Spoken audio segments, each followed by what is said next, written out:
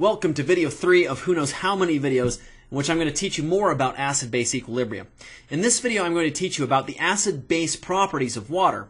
I'll also teach you about strong acids and strong bases as well as pH and pOH. You ready? Let's get started. So this might sound really weird, but in real life water acts as both an acid and a base according to the following equation. As you look at this closely, I've got two molecules of water interacting. One of them gives up a hydrogen or a proton to the other. That then forms hydroxide and hydronium. From what we discussed in the last video, you can see that one of these molecules here acts as an acid while the other acts as a base.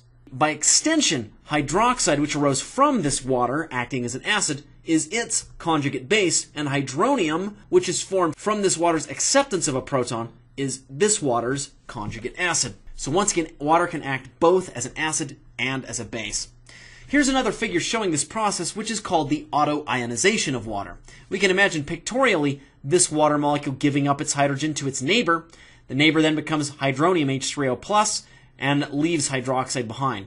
Once again, this water molecule is the acid because it gave up a hydrogen, while this water molecule is the base because it accepted the hydrogen. And by extension, this is the conjugate base, and this is the conjugate acid. Believe it or not, water is actually doing this all of the time, albeit with relatively low amounts of hydroxide and H+. A substance that can simultaneously act as both an acid and a base is called an amphoteric or amphiprotic substance. Now, because water's autoionization has the following chemical equation, its equilibrium constant expression, which we call Kw for some reason, because we want to have as many different and confusing kinds of Ks as possible, is this. You'll notice, as we described earlier when I was discussing Ka values, that water, H2O liquid, does not appear in this expression anywhere because it's a liquid. Once again, liquids and solids are omitted from equilibrium constant expressions. Now, as it turns out, at 25 degrees Celsius anyway, Kw, this equilibrium constant for water, equals 1 times 10 to the negative 14th, which means that the concentrations of hydroxide and hydronium multiplied together equal that number. Now, you, my students, should definitely memorize this number, as we'll be using it extensively later on.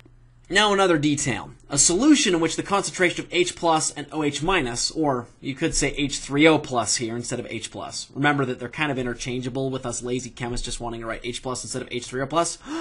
Anyway, the point is, when these concentrations are equal, that solution is said to be neutral. We'll talk more about this further on.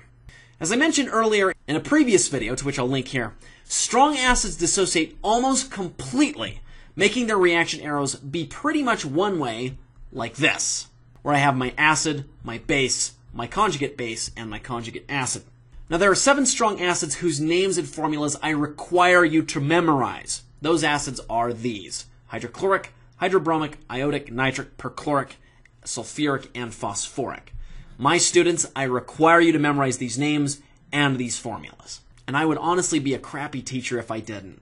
These are the strong acids.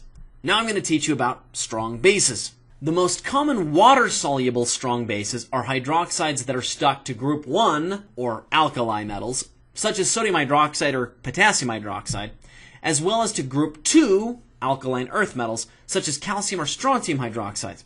Group 1 hydroxides dissociate like this in water, where M is my group 1 metal. It releases hydroxide in water and forms a metal cation. Examples include sodium hydroxide and potassium hydroxide, as well as others that I'm not showing here. Group 2 hydroxides dissociate like this in water, where eventually the substance will give off 2 equivalents of hydroxide and become a +2 charged cation. Examples of these include calcium and strontium hydroxide, as well as others that I'm not showing here. Now I'll teach you about pH. Scientists have developed a simple system for reporting how acidic or basic a solution is. This system is called the pH scale. Simply put, pH mathematically is equal to the negative log of H+. Also, for reasons that I will now prove to you, on the board, the concentration of H+ is equal to 10 raised to the negative pH.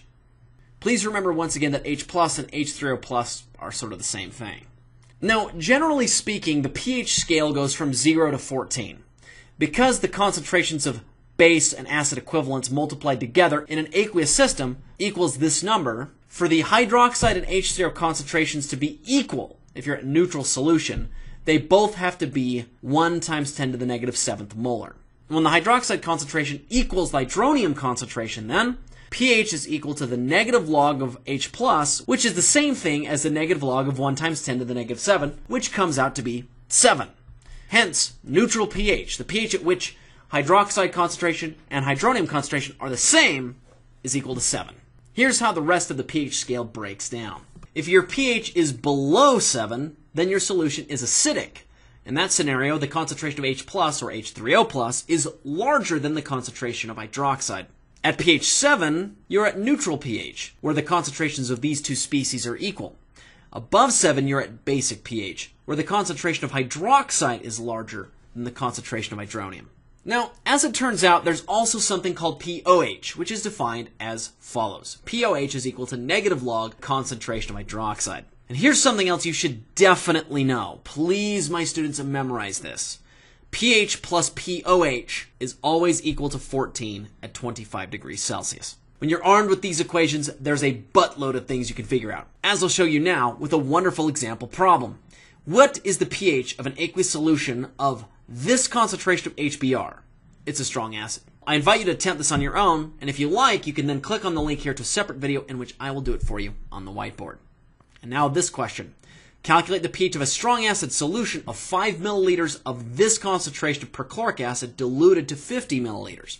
Once again, you're welcome to attempt this on your own, and then if you like, you can click this link to watch me do it for you on the board. And now this problem. Changing the pH from 1 to 3 means that the proton concentration, or hydronium ion concentration, does what? Now this problem. Calculate the hydroxide concentration and pH for 1.5 times 10 to the negative 3rd molar solution of strontium hydroxide. Once again, you're welcome to attempt this on your own, and then if you like, you can click the link here to a separate video in which I will show you how to do it on the board. And now another. Calculate the hydroxide ion concentration and pH of a solution formed by adding 5 milliliters of this concentration of KOH to 15 milliliters of this concentration of calcium hydroxide. Once again, I invite you to try this on your own. Then if you want, you can click this link, which will take you to a separate video where I answer it for you on the board. And now our last question. Calculate the hydroxide ion concentration and pH of a 2.25 grams of lithium hydroxide diluted in 250 ml solution. And lastly, what is the pOH of an aqueous solution at 25 degrees C that contains this concentration of hydronium? As always, you're welcome to click the link here if you like, after attempting it on your own, to see me do it for you on the board. That's the end of this lecture. Please stay tuned to the next one, in which I'll continue teaching you about acid-base equilibrium.